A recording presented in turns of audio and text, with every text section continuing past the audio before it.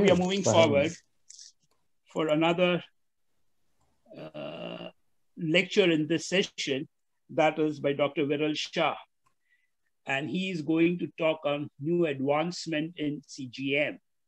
Dr. Viral Shah, welcome. He is an associate professor of medicine and pediatrics and director of bone metabolism and diabetes laboratory at Barbara Davis Center for Diabetes, University of Colorado, Denver. His research focuses on clinical trials of diabetes technologies to improve glycemic control and translational research to understand effect of diabetes on bone in type 1 diabetes. He has been a principal investigator on a number of clinical trials in type 1 diabetes. He has published over 120 research articles, including original article invited reviews and editorials and book chapters. And he has served on various leadership roles, such as Communication Director of Diabetes Technology Interest Group for the ADA in 2018-20, Steering Committee member of the Type 1 Diabetes Exchange Clinical Registry, and ACE ASAP Writing Committee. Dr. Viral Shah, the dais is all yours. All right, thank you. Before Viral says anything, Mustafa, I think Dr. Mustafa, I need to add something for Viral. I've had the honor of listening to Viral a few times, and I think it's one of the lectures to watch out for. And with his, his eloquency and his, making things so simplistically, I think I'm a big fan of Viral wherever I've heard him. Thank you, Dr. Mustafa. It's a viral phenomenon all over the world. Yeah, I kind of a joke around that I'm not responsible for this coronavirus, so don't blame me. And thank you, Dr. Mithun, for your kind words. I appreciate that. Let me see if I can share my screen. And thank you, Dr. Sabu, as always, putting up like a great conference, great contents. And I hope all the audience have enjoyed the talk, many talks on day one, and probably you will enjoy that on day two as well. Can you see my screen now? Yes. Yes. Okay, great. All right, so I'm from Denver, slightly luckier than Dr. Sen because it's a 9 p.m., not 11, because it's a 2-hour difference from East to Midwest. So here are my disclosure for today's talk, not probably relevant. What I'm gonna talk today is briefly touch on the historical aspect. And then I will speak about what are the currently available CGMs. And again, I'm more familiar with the US market. So probably it's quite possible that I may not have mentioned about some CGMs which may be available in Europe or other countries. And then I will speak just briefly about the future, what future look like. So many of you may have seen this slide published by me and Satish way back in 2014. And we know that now it's almost 100th anniversary for discovery of insulin by Banting and Best in 1921. And with that insulin discovery, yes, it saved a lot of lives. So people with diabetes, and at the time, it was more of like insulin-dependent diabetes or juvenile diabetes. We call them as type 1 diabetes right now. But we wanted something to quantify glucose so that we can improve the insulin delivery system or insulin injections or insulin doses adequately to improve the glycemic control. Now we all learn in a medical school. Probably I'm gonna have you guys recall a little bit about the Benedict test, right? When we used to do that, take a urine in a test tubes, put a Benedict reaction in that, shake it very well and kind of a warm it up, and then it will change in the color. And based on the color, you can just say roughly that this is what the glucose look like. This is how first 20 years of diabetes management was after discovery of insulin. The first urine test kit where you just dip that in a urine and it will change the color, which will make life simple at the time, was somewhere like invented in 1945. So it took almost like 25 years to have the first urine dip test, which we don't do nowadays, right? It took another 20 years to have our first glucose test strip made by the Dextro Strix in 1965. And when we talk about the glucose test strip, you might be like thinking in your mind that this is with the glucose meter. Now remember that the meter were not invented first. The test strips were invented first. What they used to do is that take out a large drop of blood, put on the top of that, wait for about a minute or two, wash out the blood, and then look at the color change. That was 1965, the first glucose test strip was. And then it was paired with the glucose meter in 1970. So it took another like 30 years to move from a urine glucose to glucose meter-based glucose monitoring. And then 1999 was a first professional CGM by Medtronic, CGMS. And this is, I think, the word that a lot of people are using. So now remember that the CGMS is kind of a trademark terminology of Medtronic. Not all CGM are CGMS system. And they used to, I think they used to call it the CGM Gold. I'm not 100% sure, but yeah, something like that. 1999. So another like 20, 30 years to have some kind of a CGM, which was not successful at the time because of a lot of other issues.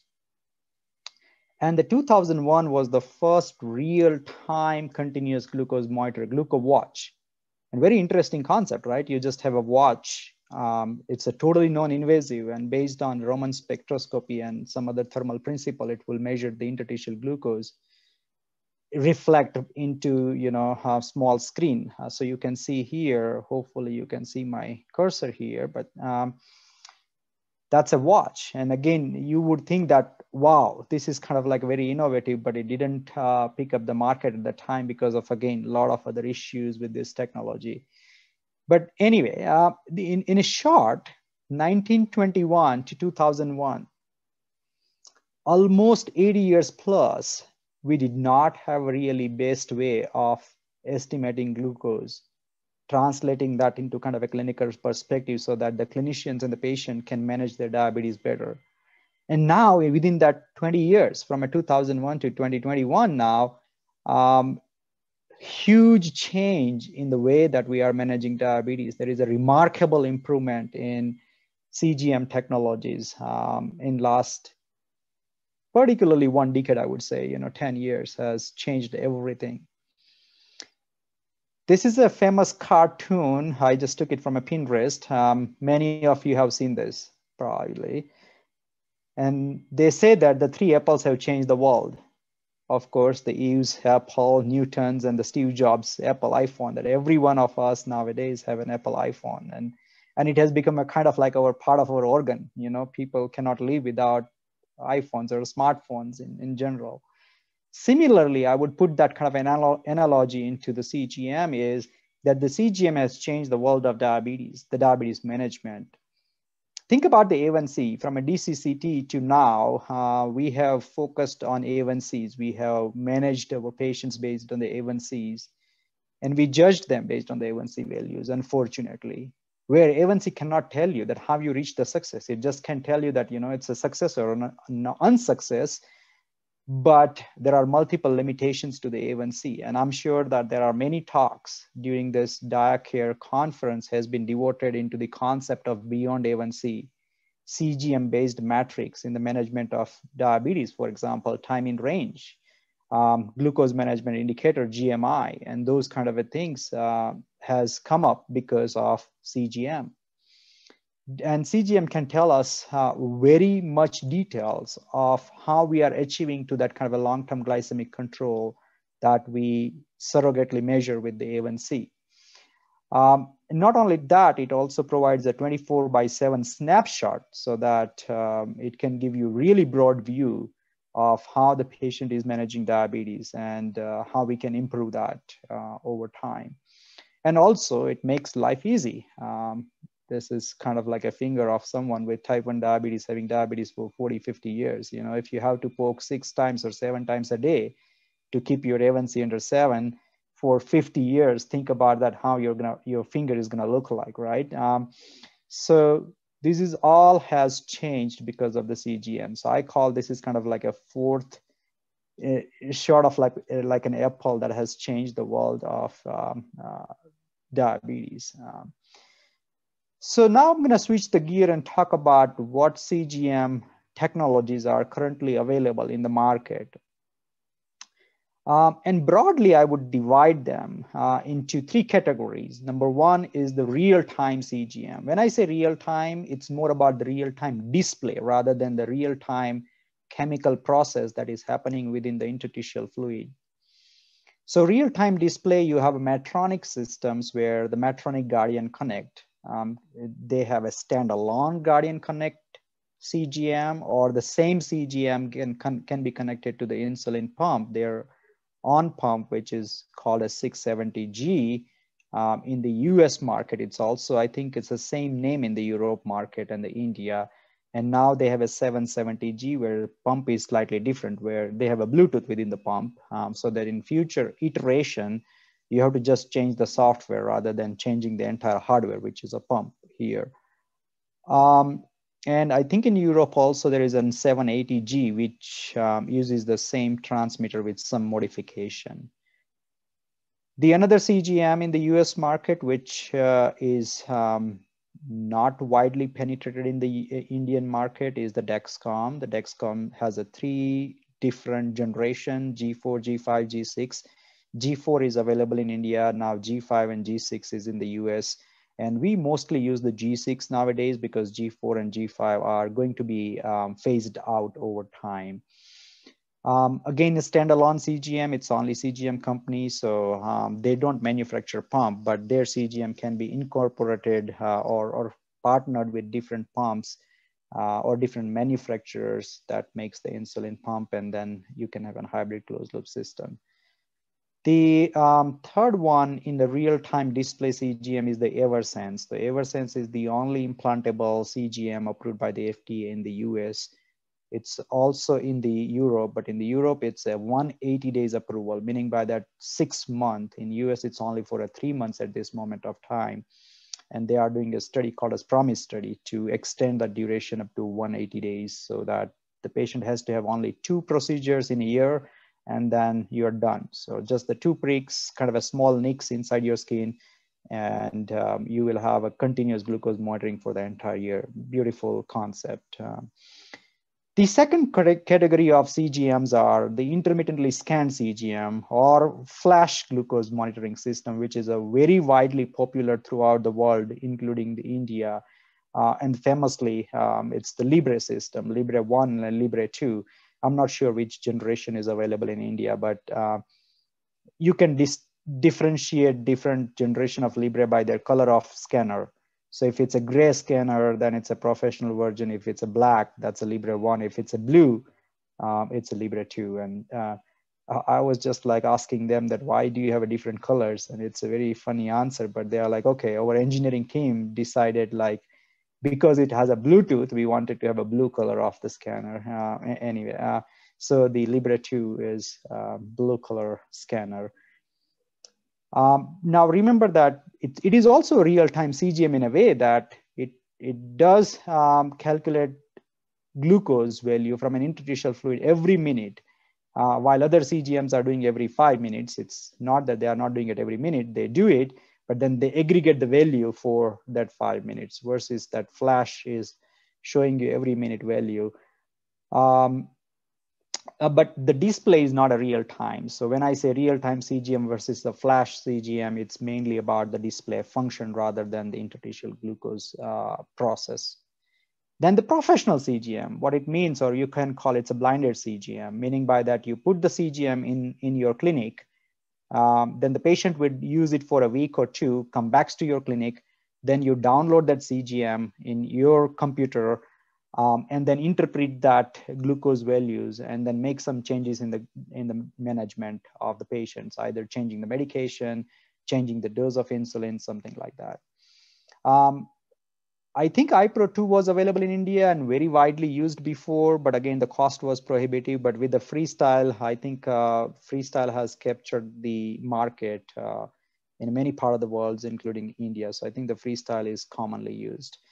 The Dexcom Pro has just recently available in 2019 in US. Dexcom was only the real time before, but they also now moved into the professional CGM market as well. And this is a good modality for patients with type 2 diabetes, where particularly there's those who are on a less intensive insulin regimen or oral medication, where you can just use the professional CGM once in a 2 months or 3 months or 6 months, get the idea, kind of a snapshot of their glucose profile, and then make some kind of a meaningful adjustment into their insulin therapy or intensify the insulin therapy or other medications, oral medication. Each CGM has their own pros and cons. This is my slide that I just give it to the patients, because when they have questions about like, okay, which is best for me? Now, trust me, no matter what CGM has, whatever kind of a like, best features, but it's never going to be for everybody, because we all are unique. We have unique needs. And so this is kind of a table that I just give it to the patient, give them a time, give them a brochures, and let them decide what CGM is going to be best for them.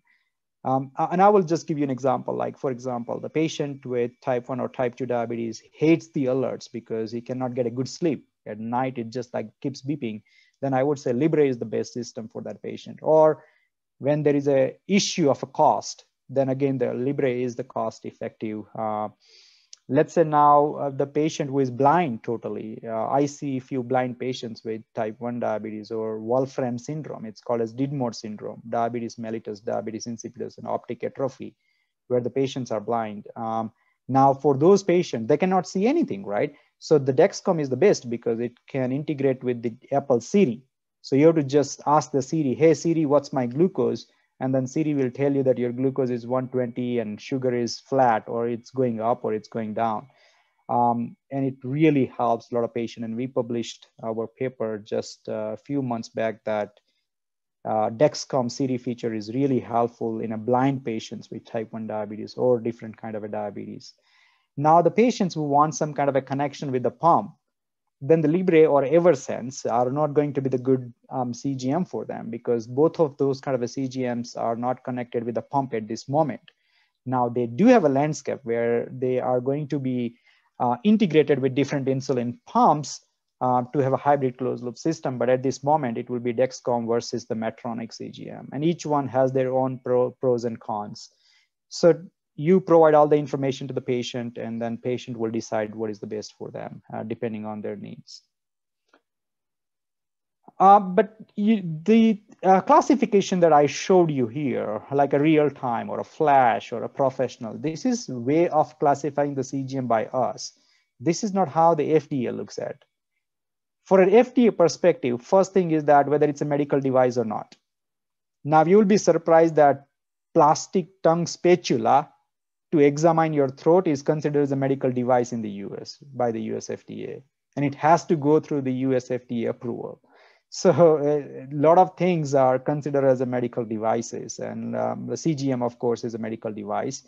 Then they have a lot of different classification. Based on that, we have to see that which pathway it fits into, and CGM fits into the chemistry or toxicology. So FDA has different divisions. They review the application. And the CGM goes into that chemistry and the toxicology division. And then they divide them into different class 1, class 2, and class 3 device. For example, tongue spatula that I gave you an example is a class 1 device where probably there are no much risk, very low risk device. Class 2 is kind of like where the benefits are far, far, far than the risk, and the class 3 device are considered as a high risk. And just to give you an example, glucose meters are considered as a class 2 device versus the insulin pumps are considered as a class 3 device. Before last year, 2019, all CGMs were considered under class 3, actually. That means there is a potential risk. And then risk was mainly because you are administering insulin based on those numbers, which may makes you hypoglycemic or hyperglycemic, and that's why it was considered as a high risk category. However, FDA was very clear that we wanted to put the CGM into the class 2 category, provided that they meet the accuracy standard. Now, the accuracy can be defined in multiple ways. The MARD, I think you have heard this kind of a term in many conferences. It's called a mean absolute relative difference. MARD, it's one way of looking at the CGM accuracy. Lower the number, it is better. But the FDA doesn't look at the only MARD. It looks into the accuracy into different zones. The accuracy within the normal glycemic range, hypoglycemic, hyperglycemic, and how much values are within that plus or minus 15% or plus or minus 15 if it's less than 100. And based on that accuracy standard, FDA is willing to allow the CGM into this class 2 category called as interoperable CGM or iCGM.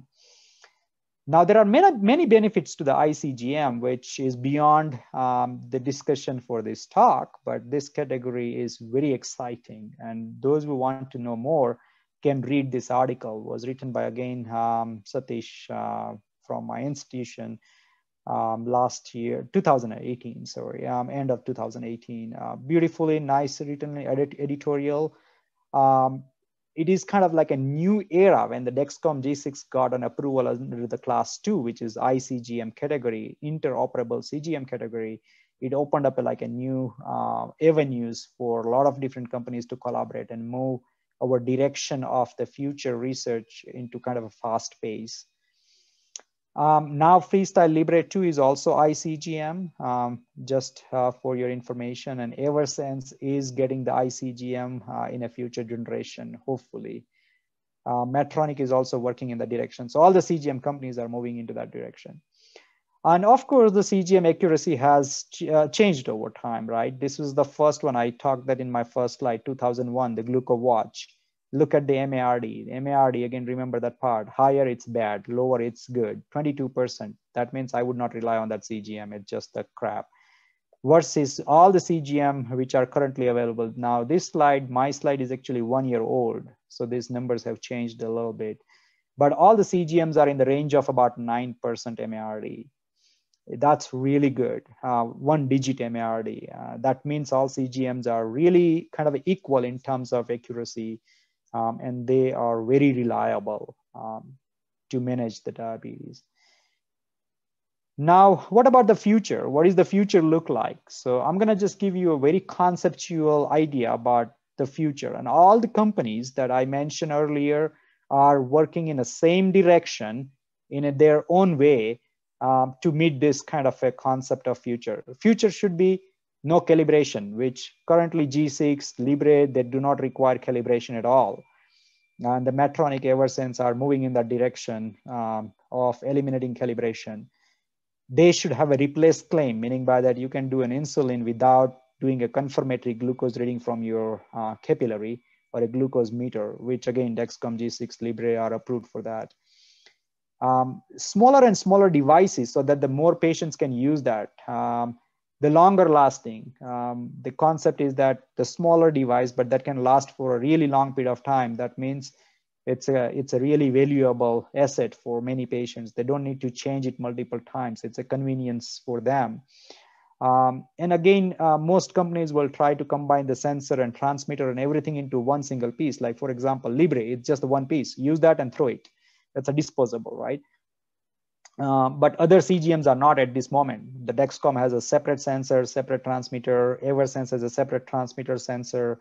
Same thing with the Medtronic. So those things will change in future where you will have just one small disc disposable, and then you just use that one time, and it will last for a longer period of time.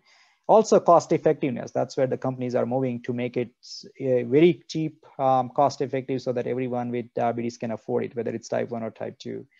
Interoperable, where I mentioned about the concept of iCGM by the FDA, meaning by that, once you get the iCGM category, your system can be combined to any other FDA approved interoperable devices without going through a different kind of like a clinical trial and FDA approval process, which will speed up the process of getting a newer technology to the patients faster. And it will be also cost effective because the companies don't have to spend millions and millions of dollars in doing a clinical trial and getting an approval by the FDA. And also the future is about like combining the pump and CGM, everything into like a one disc, small disc, wearable patch. And that will deliver you insulin. It will also sense the glucose values. Everything will be transmitted to your iPhone or a smartphone, and then you can operate everything through that phone. So that's how I think the future direction is moving. And I'm just showing you this one slide about different companies, and they all have one kind of like a common goal of making it smaller, longer, that can deliver both, those kind of things that I showed you, those concept of future CGM, but each one has that kind of a different technical ways to reach that goal. Now, again, the Medtronic, as we know that they have a kind of a 670G hybrid closed loop system right now.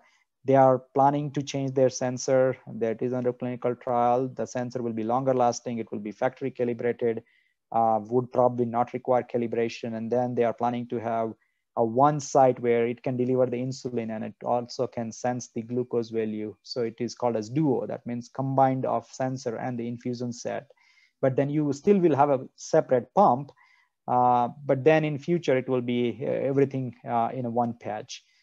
Similarly, the Dexcom right now, it's doing a clinical trial with the G7. G7 is going to be like a size of a single dime, small coin, very thin. Again, sensor, transmitter, everything will be in like a one patch. You just use that like a Libre right now and then throw them. We know that the Libre 3 got the CE mark, sorry. That's an European analogs to the FDA. It's very small, actually, disc, and as good accuracy as you can think of. And we are really excited that we should get that in US as well in future. And Eversense also has a lot of things in a pipeline. They want to have one sensor that can last for the entire year, a smaller sensor. And also they are planning to have something kind of customizable, meaning by that you can turn off the alerts, you can turn on the alerts. It can be a flash versus real time, and those kind of a thing, so that the patients with type 2 diabetes who does not require much alerts like type 1 diabetes can use that without alerts, versus type 1 where you sometimes need those kind of an alerts when your glucose is really low. And it will be kind of a customizable for type 1 versus type 2 in the future. Not only that, the future is about gamification of our health. What I mean by that, we all use the game nowadays, right? We call it like we used to learn by doing, and now we learn by playing. I hardly see anybody who don't play games in their phone when you are actually traveling, which we are not traveling due to this corona pandemic. But whenever I travel and I'm sitting at the airport, you see that all these people are sitting and then just like playing something, right? So millions of, it's a $1 billion industry. A lot of billions of dollars are spent in game. Then why not to use the game for health? So this concept is that, and this isn't just the one example of the Medtronic inner circle, where you make your group, like you make a WhatsApp group. Here it's your group of people with type 1 diabetes or type 2 diabetes, and you make your target. Okay, I'm gonna now achieve my time in range of about 80%. Okay, and let's see who is gonna achieve that, and whosoever achieves that will earn some kind of a points. Now the points can be used for various things, where it can give you, let's say, for example, Amazon gift card, so that you can buy something from that. So it's a monetary compensation, versus it can be just the emotional or kind of a social context, where it can say, oh, you did the best out of those 50 individuals in your group, something like that. Those things really helps, because competition helps overall, right? And I think the gamification of this health in management of type 1 diabetes, I feel like it's going to be very exciting in future. And hopefully we'll have some clinical trial as well to demonstrate that it works very well. With that, I'm gonna just conclude my talk, that the current generation CGM systems are very accurate, very good. The future again looks even brighter than today. And the focus is moving towards a smart, small system and integrated system with the pumps and other kind of a smart pens, so that life of people with type 1 and type 2 diabetes will be easier in improving their glycemic control. With that, I would like to thank everyone for listening to this talk and your kind attention, and happy to take some questions.